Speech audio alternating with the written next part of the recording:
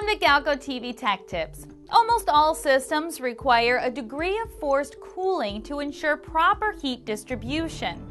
In some cases, ambient air may suffice when in a cool and clean environment.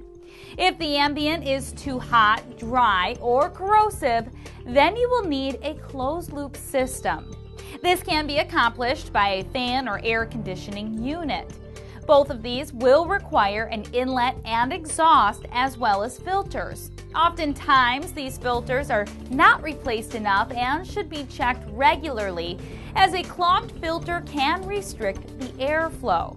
Exhaust and inlet should be installed as far as possible from the air inlet and past the heat-producing components.